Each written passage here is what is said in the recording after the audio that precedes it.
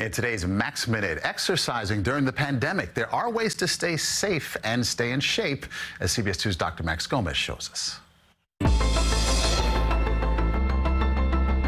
By now, we've all heard the term COVID-19, the disease caused by the novel coronavirus. But some people have been saying that COVID-19 really refers to how much weight we're gaining, quarantined at home with little to do but eat, and with gyms closed, not many ways to exercise. But now as the weather warms up, parks and fitness centers starting to open up, the question is, what happens when we sweat? Can sweat transmit the coronavirus? The short answer is no. SARS-CoV-2, the technical name for this virus, is a respiratory virus that attacks our breathing passages and indirectly damages a number of organ systems, but is not excreted in sweat.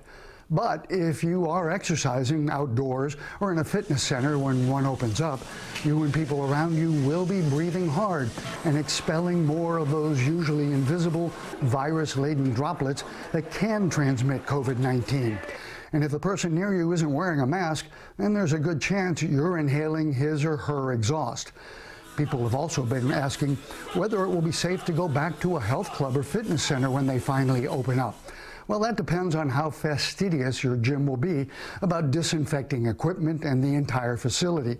Will they enforce social distancing and the wearing of masks or gloves? Yes, going back to the gym will be riskier than staying home in most cases. But being a COVID potato, not exercising and gaining weight, can be as bad or worse for your health. So be smart. Stay away from other exercisers, especially if they're not wearing masks.